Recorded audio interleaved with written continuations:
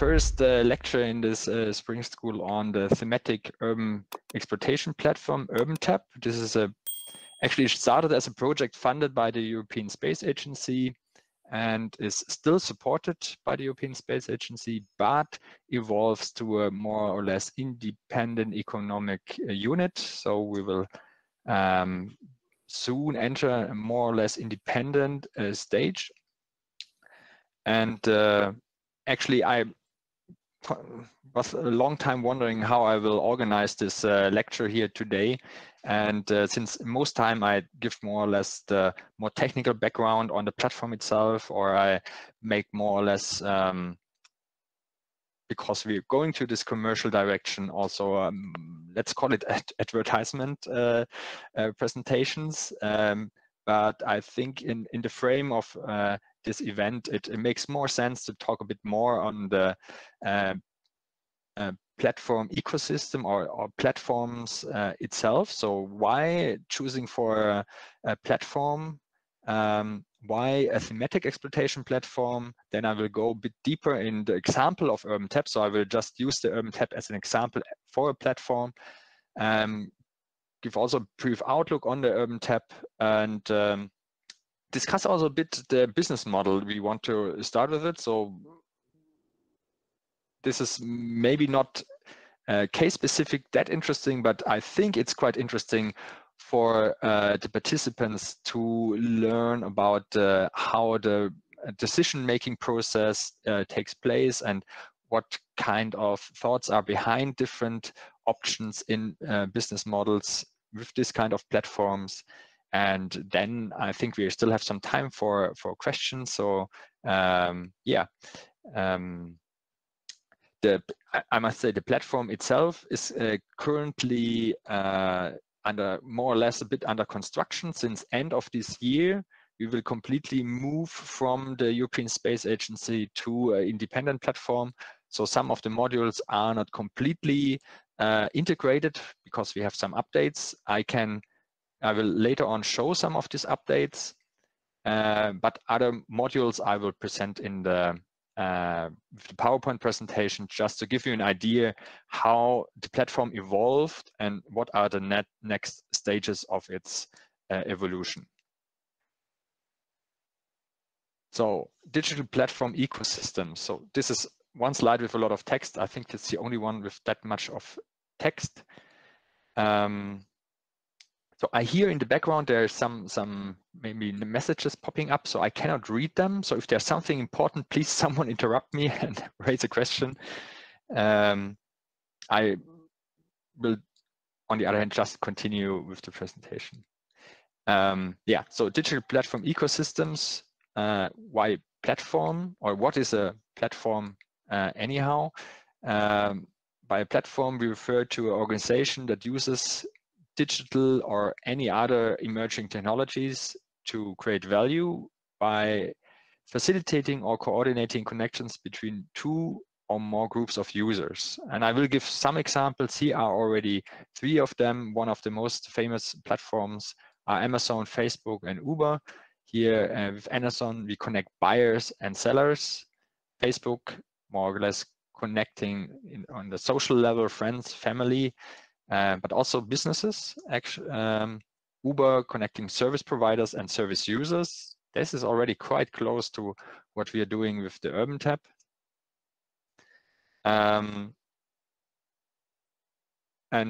These platforms have really the potential to change also the academic community.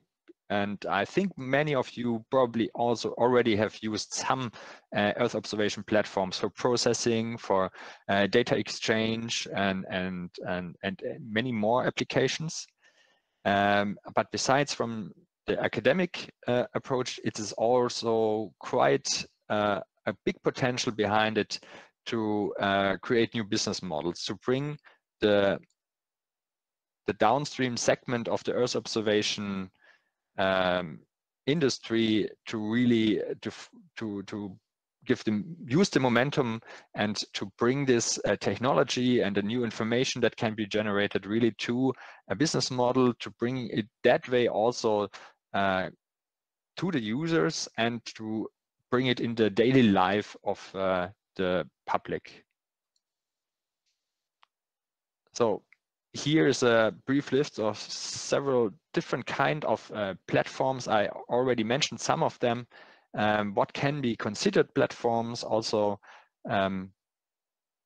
applications like Airbnb, Medium are considered as platforms, and because always there's a value creator group and extractor of value group. So someone provides some services, and we have a second group that uses these services. But of course, there can be also an overlap. So also a service user can generate new information with an application that is provided on a platform and can become also a creator of value. So in a platform, this is therefore we say, or name it more or less platform ecosystem. This is much more complex than in standard piped value adding processes. And this can be much more complex, and I have several slides that can describe this actually quite good. This is a table that is a bit outdated, but I think still it really much underlines what I want to show here, that on the left-hand side in 2008, that's not that long ago, right? We see some really quite famous large companies. Many of them are relatively old and have a long history.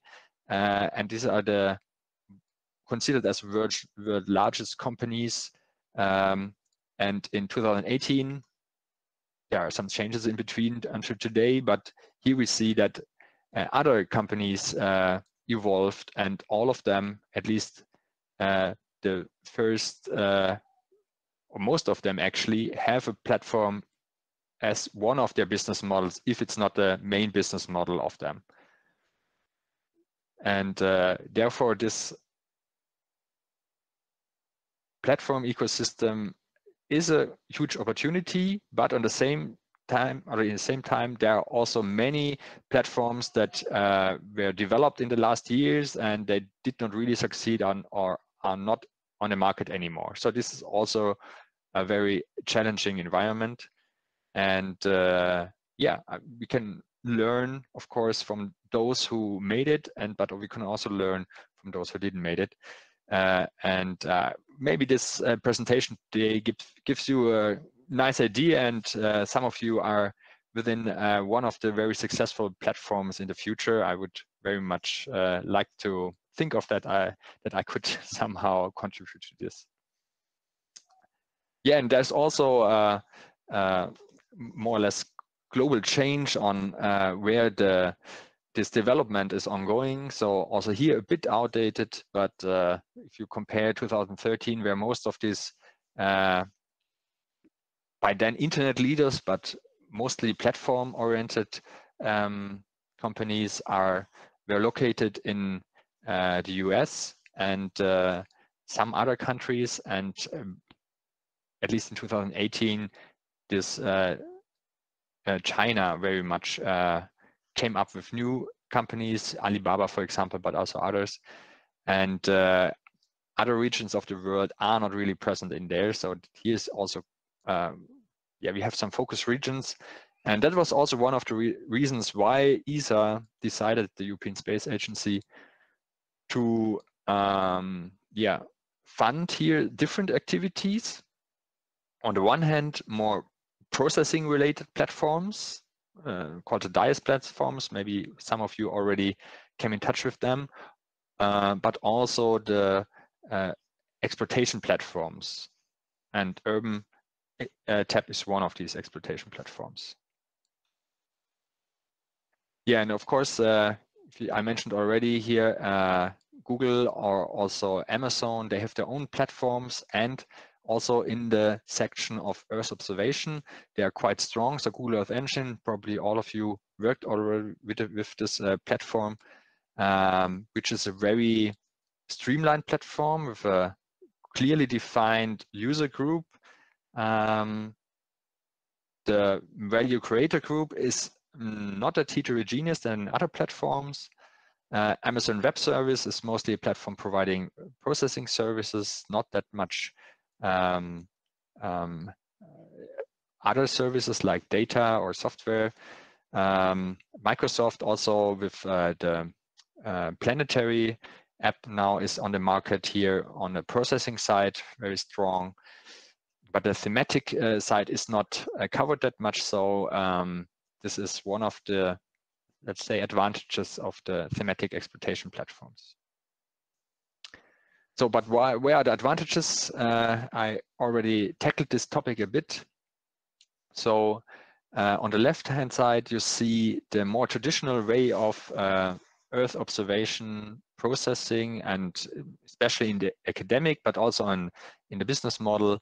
We had on the one hand side data creators, the downstream, which are, or in the downstream sector, the ground segment, the satellite data that is created. We had some processing, sometimes local processing, sometimes on joint servers. Then we had some scientists or developers working with this data. There's an output, and this output was then provided to some end users. In the platform ecosystem, this changes a lot. So we can think, and I mentioned it earlier, of value creators and value extractors. So the creators actually provide different kind of services, and I think my next slide goes more into detail here.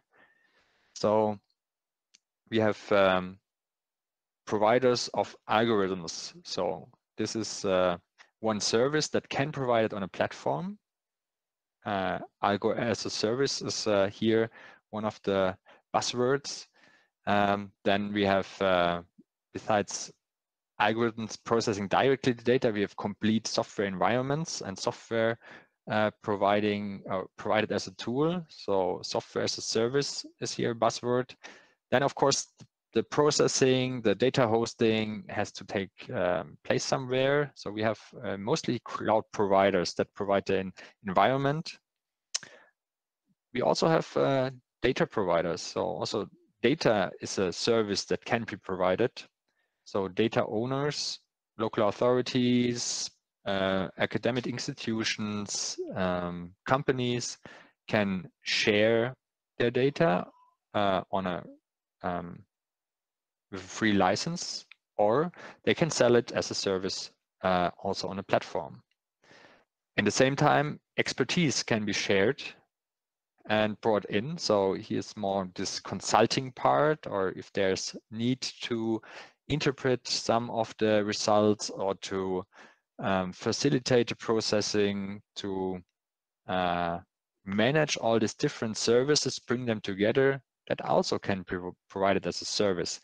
And the platform itself, actually, in a very clear definition, is just the platform where all this takes place. So it's the service the platform provides is the platform as a service, just providing the infrastructure for scientists, software developers, algorithm developers, for cloud providers and experts and data owners to share their services, to bring them together, and to provide this to the community. The community can decide which of the services they want to use. Is it a free service, commercial service? Do they just want to extract information, or do they want to generate new information? Do they want to share this new information? Do they want to generate a service out of it? Is this a new business model they want to develop? So this is more or less why this is called platform ecosystem, because here are much more interconnections between the different stakeholders of this in this environment, and this provides an enormous potential. And therefore, platforms are considered really as from an economic point of view as the new oil.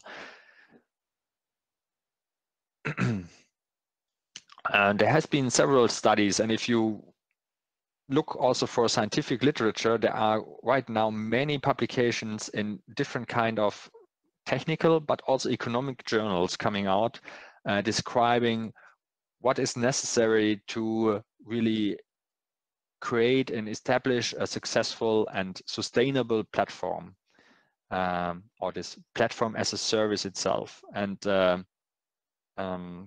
Erik van Meulen, I used some of his figures, collected quite a lot of this information. I did also some research on it, and he identified actually 6 main fields that are important to make a platform or platform ecosystem successful. And on the one hand, it's the content, then it's of course the technology. We need the community to work with the data and also provide services. We need a culture, how these services are used and how new information are communicated. Within the community, we need relationships, because also value creators and value consumers need somehow to interact, but we also need kind of a leadership. So we need some, let's say, main users or users that inspire other users to develop new things, that bring in new ideas and move forward. That might be, for example, large NGOs that use one platform and say, oh, that's very interesting for us, so we want to use this platform and invest also on this, on the services. That might be some companies that are very innovative and bring in new services that are then used by the community. Here, I won't go here through the entire slide, but I collected also some more specific reasons for why a platform can become successful, or what is necessary for a platform to become successful. I mentioned most of them already. So on the technology part, it's and that's something I think most of you know, is a user-friendly interface. Of course, some programmers prefer more or less not that friendly interface, but a more effective one. I also can understand that, but to really also have a commercial success, user-friendly interface is important. Big data, meaning we need data, but also it should be capable, especially in the EO context, to work with big data. Algorithms are important that are already available. You don't want to develop everything from the scratch. APIs, a platform shouldn't be an alone-standing tool. It must be somehow also be able to be integrated into other services. So here, again, is this ecosystem approach visible. Yeah, of course, I will share the slides, so maybe you can go here in, if you want, a bit more in detail.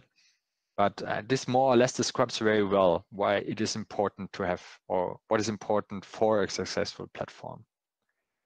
Now, I move a bit closer to the Urban Thematic Exploitation Platform. In 2014, actually, already, so that's already 8 years ago, the European Space Agency decided, with the emerging platform success of platforms, especially in the US, that we need also some platforms in Europe that can provide services, and at least to start this downstream sector on the platform side, they on one hand introduced the semantic exploitation platforms, and a bit later also the processing component, the DIAS platforms, which is currently also very much developed. The idea of the semantic exploitation platforms in the beginning was that researchers can develop their scientific research with EO data, and also can share proven algorithms, that toolboxes can offer that support the exploitation of EO data. for service providers that they can offer scalable operational services to the community. So here, if an end user wants to have a specific product for his or her region, for example, main end users in the beginning are mostly local authorities, that they can purchase this service, and that this service is so stable that it can be transferred also within the regions. Infrastructure providers, that's also a component that was mentioned before. So here we need the computing resources for data exploitation. In the beginning of the TEPs, there were a lot of local infrastructure used. So the server centers of big universities. With the UrbanTEP, we had several infrastructures. It was one located with the DLR, the German Aerospace Center. One was at the Czech supercomputing center at the University of Ostrava. And we had also a computer cluster in Hamburg. One of the commercial service providers actually used this or brought this in. Data owners, that is actually very important for the thematic exploitation platforms, that relevant data sets that are really interesting for the community are somehow provided. So because users really want to not only have the processing, they want to have ready-to-use products they don't want to develop themselves. Maybe they cannot develop in the frame of their projects themselves. So there must be something already they can start with. So this is really important. Then also some community that allows to share and exchange on developments. And we need to connect to the end users. They have to consume the resources either on the scientific level or also in a commercial context. And yeah, I mentioned already there were several thematic exploitation platforms started by ESA. On the right-hand side, you see them. That's the coastal tab, focusing on the coastal environment, the forest tab, the geohazard tab, which was the first to be funded actually, the hydrology tab, the polar tab, food security tab, and the urban tab. They're all still under development and are still more or less operational. So the geohazard tab, for example, is a fully operational thematic exploitation platform. As I mentioned, it started earlier. The food security tab is already quite far in the operational phase, and the urban tab is now at the edge. I mentioned end of the year, we want to bring it in completely operational mode. Therefore, currently we are undergoing some updates on the platform. So this slide describes a bit the overall environment of the development of the thematic exploitation platforms. So you see the tabs in the more or less middle of the slide in the second column with the abbreviation tab, and then there are several exploitation layers and tiers that are supporting the development. For example, the data generation layer, where some main data information, operational data providers come in. Then some resources are necessary. Here, the DIAS layers, which are also connected with Copernicus, are one of our backbones for the infrastructure right now. So we moved from the local infrastructures of the single entities to this cloud processing services, or can combine both of them. Then there are different service layers, but they're also connected. So we have the tabs, and I will later on also show that we're currently connecting with the EuroDataCube. So also this DataCube technology can be then exploited with the tab. And then we have different entities that communicate with the platforms. And this is the public sector, the scientific sector, and the industry. And here there are different approaches actually between the different platforms. For example, the Polar tab is a very scientifically oriented thematic exploitation platform, because here are not that many commercial interests. With the UrbanTEP, we have actually quite a lot of commercial interest, but at the same time also scientific and NGO interests. So here we have to actually handle much more interests. That makes it often also a bit complicated to satisfy all expectations and demands. And therefore, we have a bit more services available than the other platforms. Maybe some of you already know or explored some of these platforms. So maybe you see that later on with the examples I will share that we have some additional functionalities. So where are we right now? Here's a bit of an overview how this development was ongoing. So the first concept, 2013, I mentioned that in 2014, it started with the geohazards tab, and then the other tabs came in, also the UrbanTEP. So with the blue color, you can follow the development with different phases. There were different developments. In the beginning, we started more as a scientific platform. Then it was decided that we more strive for a commercial platform to also be sustainable, because also the support by ESA, it was clear that it will end someday. So we need some to generate some revenues actually to further maintain the platform and also introduce new developments by time. So the sustainability is very close connected to the commercial success of the platform. And it's always difficult for us. For example, the German Aerospace Center, we are completely scientific research organization. We don't have this commercial background, but we have some partner organizations in our consortium that are companies. For example, Brockmans Consult, some of you might know, Terra Due in Italy, or GSAT in the Czech Republic. They're all companies, and they bring in the commercial background and knowledge necessary for making this a successful spin-off in the end.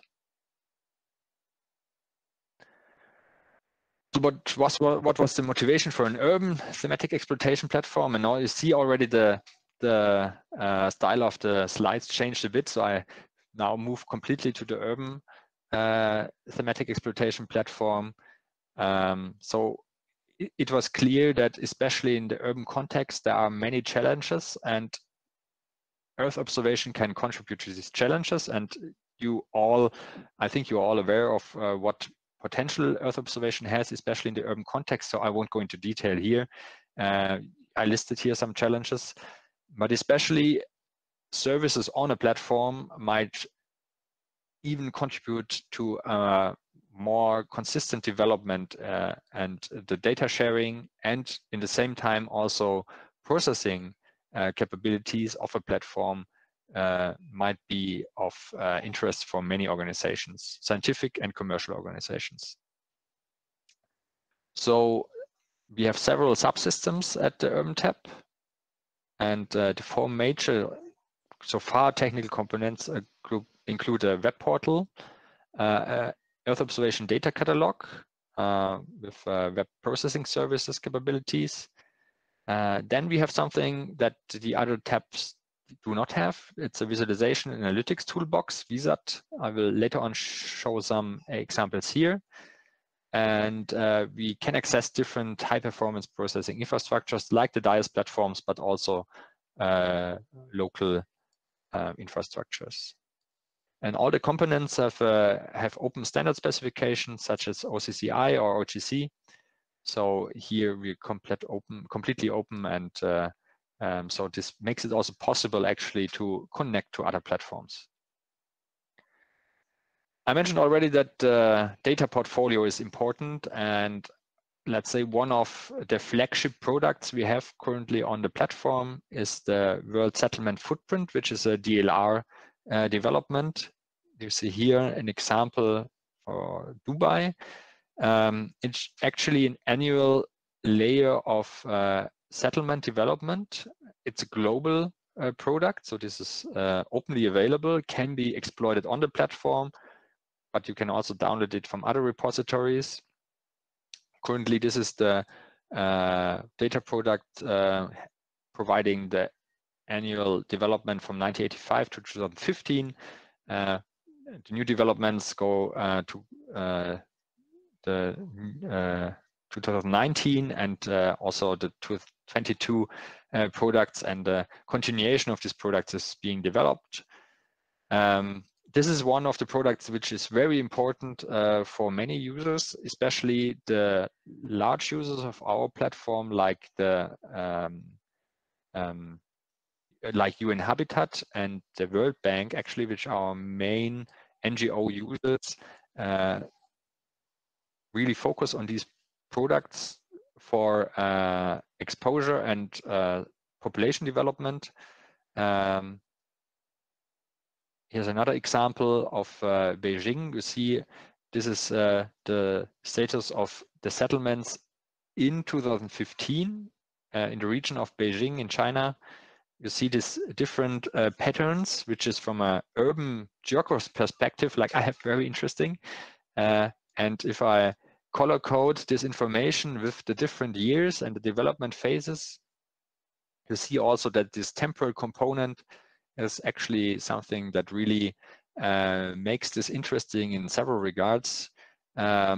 See with red colors the settlement that existed already in 1985, and then with the subsequent color coding, the new developments. And it very much depends in which regions you look. You see like this fringes of, if you work with interferometer analysis in SAR data, these developments and this spatial and temporal dynamics, actually, that makes this a quite valuable data source.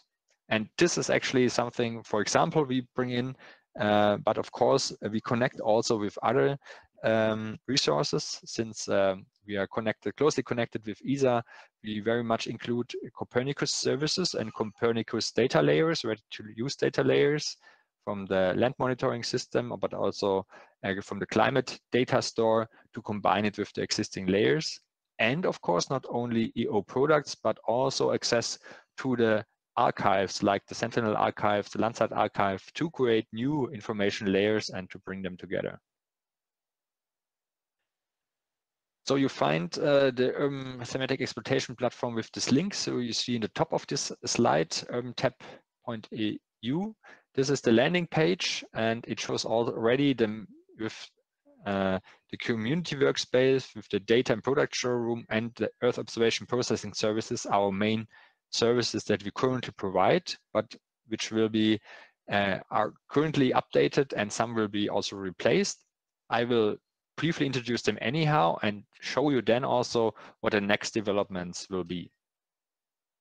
Yeah, so the community workspace is actually where we bring together the different communities, so developers, but also projects. For example, on the lower left, you see one project I'm working with my team, the UrbanTEP project. Actually, this screenshot is a bit older. So here it has a few members from Vietnam as an institution, the University of Hue, then the DLR, then we have the United Nations University as a member, and the fourth member is the hydrological developers from Heidelberg University. And within this community workspace, you can develop project ideas, share the data you develop, but also the code you develop, and also can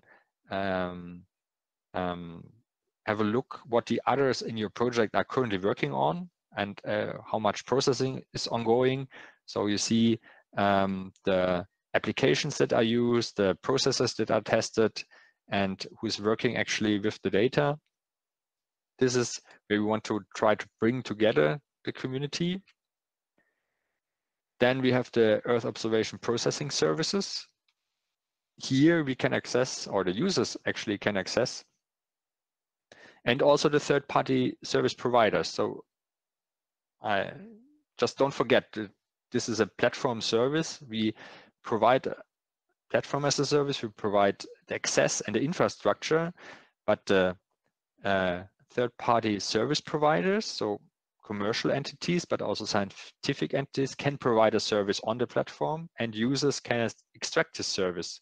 So we provide here the infrastructure, the access to the archive data, but others can provide, like on the right-hand side, a processor that makes use of existing data. So this is a processor, for example, from Brockman Consult, a commercial entity, using the World Settlement Footprint, the product I just provided for some spatial temporal aggregation of data in there. So this is actually something how it should be. So a user can go use this existing algorithm, produce new information data sets, can upload this data set, but also download it and use it on a local machine. Users and third-party providers can bring their own algorithm. So this is also one of the new buzzwords, bring your own algorithm, in mostly container structure. So Docker solution is what we favor currently in UrbanTEP, but also other platforms do this, which allow actually to develop new services, algorithms in a specific environment, and to not only host this developed server, then and host this developed algorithm on a specific server, but also can host this algorithm on several servers. For example, here in the UrbanTEP environment, but in the same time, the same algorithm can be also used in the your data cube or used as pure processing on a DIAS platform. So this allows actually the effort to really make use of the effort to develop an algorithm, and lowers the threshold for a company to focus only on one platform, but to develop something and bring it on several platforms and make use of the advantages of each platform.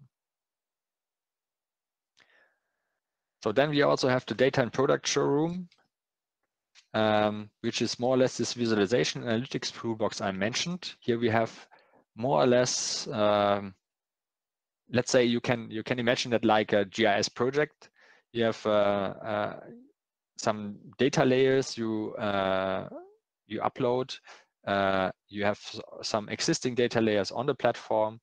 You can bring them together to make analysis with them, make use of the attributes in case of vector data, and make visualizations, and also some analysis resulting in diagrams and figures.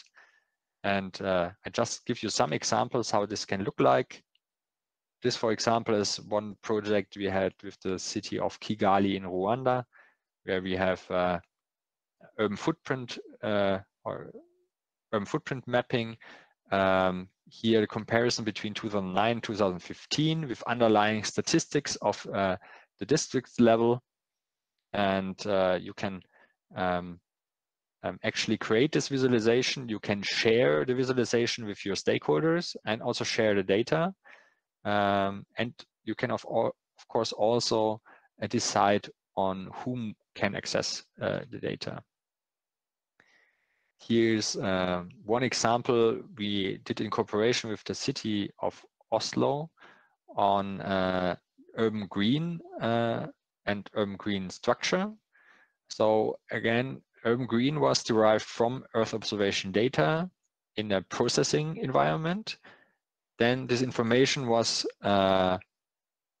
integrated here in the VISAT tool, and with this, it can be now analyzed on this also district level, and you can generate, or stakeholders also can generate this visualization. So this is also quite important with this tool, that for us, at least for us, it was important, since we have a lot of applied projects, and we often experience that we don't always interact with GIS experts, but we interact with decision makers in local authorities, and they don't want to install a GIS system on a computer to work with the layers. They want really to directly make use of the prepared environment, and that's possible actually here, to integrate the layers, to pre-analyze layers, to generate these diagrams, but also to allow the end user to play a bit with the system and to generate new diagrams. So they can also access the attribute tables, they can make analysis, and these diagrams are then automatically generated. This is a similar example for the SDG indicator 11.3.1. That's the relation between the population change and an urban area change. And you can see here for 4 countries in Southeast Asia, Cambodia, Laos, Thailand, and Vietnam, how they actually develop differently over time. So the different colored bars you see are the years of 1985, 1990, 1995, 1985, 1995, 2005, and 2015. And you see the relation between both of them, and that indicates the sustainability of a development and the land use actually in comparison to the population development. This is actually quite important for many agencies for their SDG reporting. Also here, the platform can contribute. And if some stakeholders want very specific solutions, they can also integrate modeling approaches. For example, here for the city of Prague in the Czech Republic, an urban climate model was integrated to simulate the land use change and the effect on the urban temperature. This was also actually a quite interesting development. Yeah, I will skip this slide. So with the next, I will just skip a bit to some of the, yeah, you can still see that. So where are we moving right now? So we already introduced this new functionality with the UrbanTEP. It's a storyline. This is actually a service that has to be requested by users and has to develop together, since here a lot of information has to go in hand. So this allows actually to integrate Earth observation information and outputs into an interactive storytelling that allows to bring news on a new level. So you can have an introductory text, then you have some here, like here, some diagrams that explain, in this case, the total green areas per city in square kilometers, the green. But with this, you can also provide more information, and this can be easily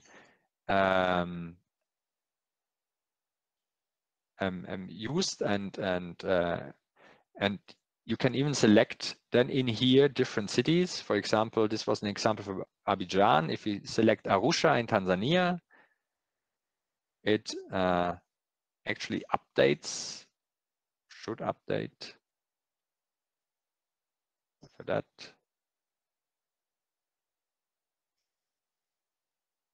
The connection is a bit slow. I think you hear it. Yeah, it switches to the city, as you might have seen, and then should, oops, sorry. Go down here, select again, Arusha. And then you see here the urban green area for Arusha for different years. And here, for example, the green area flows for Arusha. So if you write this kind of block entry or news, you can share it actually for several cities, but the user in the end can decide on what he or she is focusing on what he or she is interested in. And you can always make some rules how the user can continue with the reading of the data. If he or she is interested in a specific result, this can be actually clicked, and then the results are updated below. Then third or second new development is actually the data cube integration. I already mentioned that we're currently working on this. So let me just have a look here. Yeah. So we have a demo here for the Republic of Cyprus in the Mediterranean Sea. And here we have a specific vegetation product actually integrated, and this is a temporal high resolution time series on vegetation development, VPP in this case. And if I click somewhere here in the map, then for the pixel I just selected, each of the products is actually calculated, and you see on the right hand side with the diagrams that this is being calculated backwards in time until 2017. So you see the results in this case for this use case from 2017 to 2020. Maybe it's a bit small, but you can zoom in a bit here. And you see the development of this product, and you see also for this data product the different developments in time. And this is being processed in a cloud environment, in a data cube environment. And this is something we're currently working on, and that will be integrated in the next days, actually. Therefore, we are more or less in maintenance on the platform as a new service. So users can either decide on a specific algorithm processing on Earth observation data and then doing the analysis in time to provide this time series analysis, or to use existing products and analyze them on a specific topic. And then we are also updating the viewer. So we move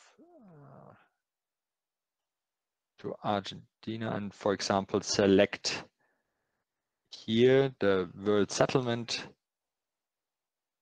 footprint. Oh, maybe zoom in here.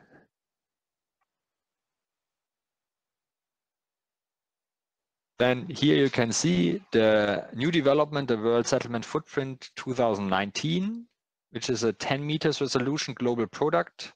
So if I zoom in a bit more, you see actually the building blocks and a very detailed, maybe I can use as a background layer the satellite information. So you see the level of detail actually. I hope the internet connection allows to update this so that you can see that. And this is on a global level, and you see the level of detail and also the correctness of the information actually, also for this kind of residential areas with a lot of green, you see actually where the build-up area is and where not. So this is actually allows new applications. So far, we only have the main layers in there, but they can also be, of course, combined with other layers. So I have to look a bit on time. So yeah, so this is actually what we are currently developing on.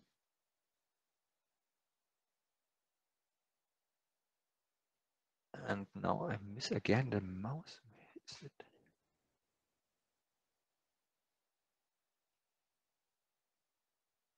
Sorry for that. Somehow I cannot really change between the screens very well.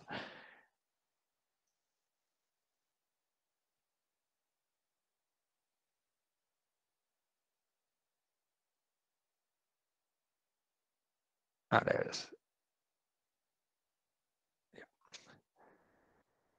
These are the examples I just showed. Yeah, also the WSF evolution is in there with the temporal development of the cities. You can see here. Yeah, so what's next? I already introduced the UrDataCube potential here. Another example with the NDVI, also the time series, in this case for Limassol, one of the cities, port cities of Cyprus. You can see the development. This was the example I showed. Yeah, let me conclude with the business model. So what thoughts do we have with the business model? That's actually not that simple. So we have a lot of discussions, and if you have used some platforms already, there are some that are completely free, so like completely sponsored, like the Google Earth Engine. I already mentioned that this is on long term not possible for us, because for the sustainability of a platform, you need base funding, and ESA won't fund these activities that much longer. Therefore, for all platforms, this sustainability must be reached with some commercial products to actually at least support the maintenance of the existing services, but also the update and integration of new services on a platform. So, of course, a free trial is important to actually make the users work with the existing functions, to learn to use them, and also to show them what potential a platform has. Also to stay in exchange with users. They are not already customers, just the users. So they can also state their demands in, for example, one of the community community sections. So we can discuss with them if there is a functionality that is needed or they need, and if this can be provided as a service. But they can, of course, also get in touch with their data service providers that who can then develop some services that are designed specifically for them. Then pay-per-use for registered users. So here it is important what is being used. Is it the processing, or is it the visa tool, for example, to do analysis? So here different functionalities are needed to count the processing effort, but also the time that is spent on in a visa scope to actually develop, or persons that develop a visa scope. Then there's a subscription model, which is always a bit difficult, especially in the processing. So of course there can be a subscription, but if the processing is exceeding some amount, there needs to be a threshold where we cannot that cannot be exceeded. So here we have to develop some models. We already did. Felix? Visa scopes, yes. Yeah, you have 5 more minutes. Perfect. This is actually one of my last slides, and I hope that some questions are left. Yeah. Okay, if you want to leave some space for questions. Thanks for reminding me. Yeah.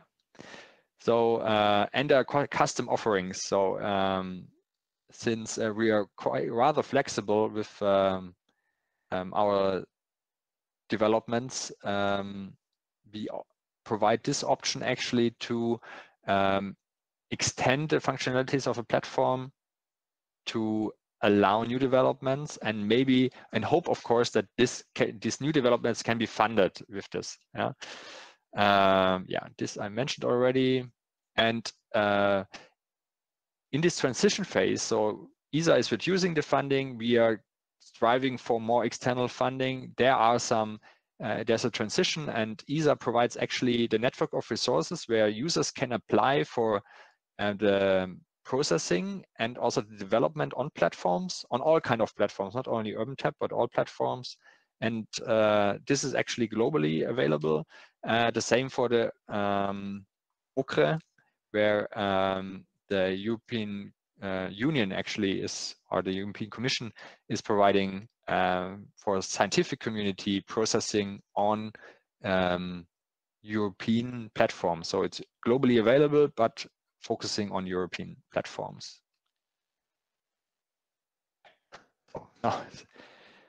So it took a bit longer than expected. So I hope we have some time left for questions. Or yeah, thank you, Felix. I know.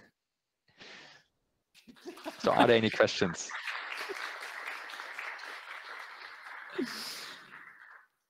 Okay, I will ask here if there are any questions.